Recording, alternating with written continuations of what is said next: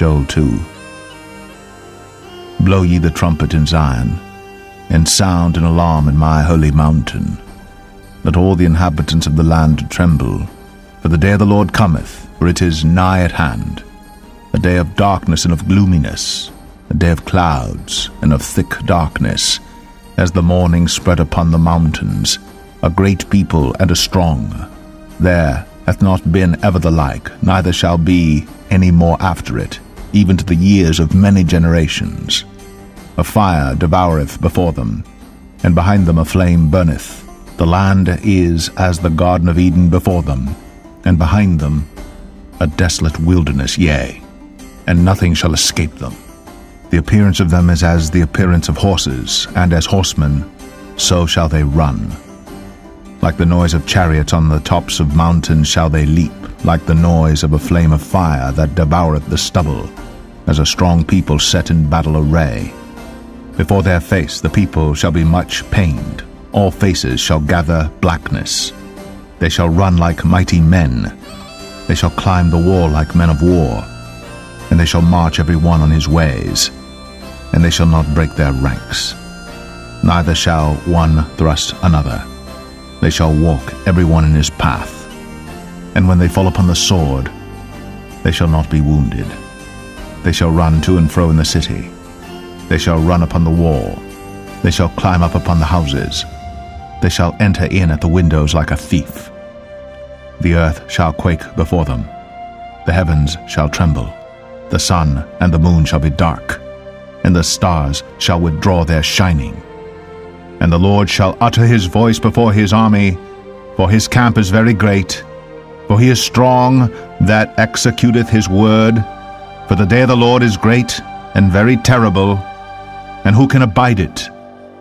Therefore also now, saith the Lord, turn ye even to me with all your heart, and with fasting, and with weeping, and with mourning, and rend your heart, and not your garments, and turn unto the Lord your God, for he is gracious and merciful, slow to anger, and of great kindness, and repenteth him of the evil.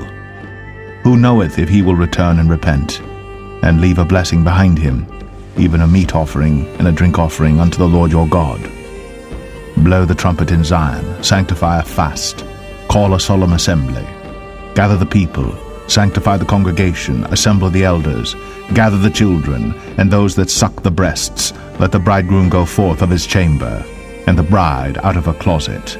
Let the priests, the ministers of the Lord, weep between the porch and the altar, and let them say, Spare thy people, O Lord, and give not thine heritage to reproach, that the heathen should rule over them. Wherefore should they say among the people, Where is their God? Then will the Lord be jealous for his land, and pity his people.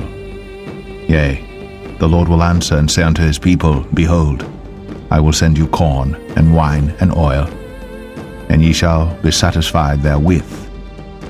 And I will no more make you a reproach among the heathen, but I will remove far off from you the northern army, and will drive him into a land barren and desolate, with his face toward the east sea, and his hinder part toward the utmost sea. And his stink shall come up, and his ill savour shall come up, because he hath done great things. Fear not, O land, be glad and rejoice, for the Lord will do great things. Be not afraid, ye beasts of the field, for the pastures of the wilderness do spring, for the tree beareth her fruit, the fig tree and the vine do yield their strength. Be glad then, ye children of Zion, and rejoice in the Lord your God, for he hath given you the former rain moderately, and he will cause to come down for you the rain, the former rain, and the latter rain in the first month. And the floors shall be full of wheat, and the vats shall overflow with wine and oil. And I will restore to you the years that the locust hath eaten, the cankerworm, and the caterpillar, and the palmer worm, my great army which I sent among you.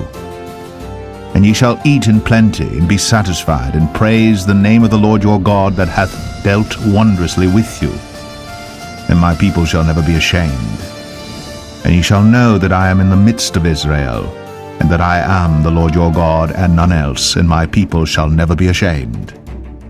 And it shall come to pass afterward that I will pour out my Spirit upon all flesh. And your sons and your daughters shall prophesy. Your old men shall dream dreams. Your young men shall see visions. And also upon the servants and upon the handmaids in those days will I pour out my Spirit. And I will show wonders in the heavens and in the earth, blood and fire and pillars of smoke. The sun shall be turned into darkness, and the moon into blood, before the great and the terrible day of the Lord come. And it shall come to pass that whosoever shall call on the name of the Lord shall be delivered. For in Mount Zion and in Jerusalem shall be deliverance, as the Lord hath said, and in the remnant whom the Lord shall call.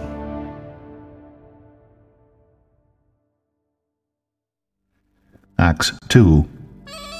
And when the day of Pentecost was fully come, they were all with one accord in one place. And suddenly there came a sound from heaven, as of a rushing mighty wind, and it filled all the house where they were sitting. And there appeared unto them cloven tongues like as of fire, and it sat upon each of them. And they were all filled with the Holy Ghost, and began to speak with other tongues as the Spirit gave them utterance. And there were dwelling at Jerusalem Jews, devout men out of every nation under heaven. Now when this was noised abroad, the multitude came together, and were confounded, because that every man heard them speak in his own language. And they were all amazed, and marveled, saying one to another, Behold, are not all these which speak Galileans?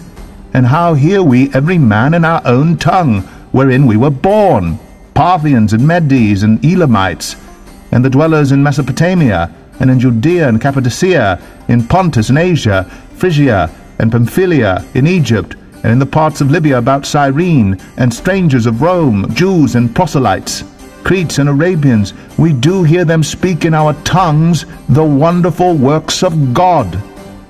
And they were all amazed, and were in doubt, saying one to another, What meaneth this? Others mocking said, These men are full of new wine. But Peter, standing up with the 11, lifted up his voice, and said unto them, Ye men of Judea, and all ye that dwell at Jerusalem, be this known unto you, and hearken to my words. For these are not drunken as ye suppose, seeing it is but the 3rd hour of the day. But this is that which was spoken by the prophet Joel. And it shall come to pass, in the last days, saith God, I will pour out of my Spirit upon all flesh, and your sons and your daughters shall prophesy, and your young men shall see visions, and your old men shall dream dreams. And on my servants and on my handmaidens I will pour out in those days of my Spirit, and they shall prophesy. And I will show wonders in heaven above, and signs in the earth beneath, blood and fire and vapor of smoke. The sun shall be turned into darkness, and the moon into blood, before that great and notable day of the Lord come. And it shall come to pass, that whosoever shall call on the name of the Lord shall be saved. Ye men of Israel, hear these words. Jesus of Nazareth, a man approved of God among you by miracles and wonders and signs, which God did by him in the midst of you, as ye yourselves also know. Him, being delivered by the determinate counsel and foreknowledge of God, ye have taken, and by wicked hands have crucified and slain, whom God hath raised up, having loosed the pains of death, because it was not possible that he should be holden of it. For David speaketh concerning him, I foresaw the Lord always before my face, for he is on my right hand, that I should not be moved. Therefore did my heart rejoice, and my tongue was glad. Moreover also, my flesh shall rest in hope, because thou wilt not leave my soul in hell, neither wilt thou suffer thine Holy One to see corruption. Thou hast made known to me the ways of life. Thou shalt make me full of joy with thy countenance.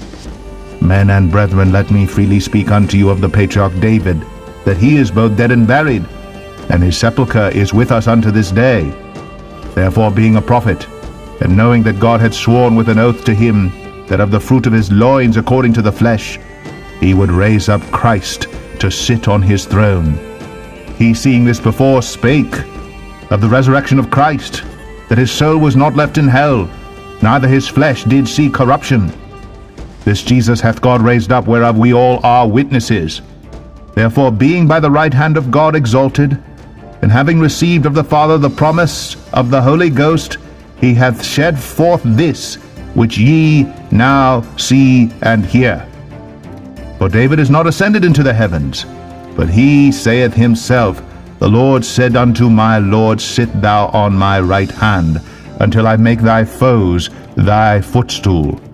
Therefore, let all the house of Israel know assuredly that God hath made that same Jesus whom ye have crucified, both Lord and Christ. Now when they heard this, they were pricked in their heart, and said unto Peter and to the rest of the apostles, Men and brethren, what shall we do? Then Peter said unto them, Repent, and be baptized every one of you in the name of Jesus Christ, for the remission of sins, and ye shall receive the gift of the Holy Ghost. For the promise is unto you and to your children, and to all that are afar off, even as many as the Lord our God shall call. And with many other words did he testify and exhort, saying, Save yourselves from this untoward generation. Then they that gladly received his word were baptized, and the same day there were added unto them about 3,000 souls. And they continued steadfastly in the apostles' doctrine and fellowship, and in breaking of bread, and in prayers.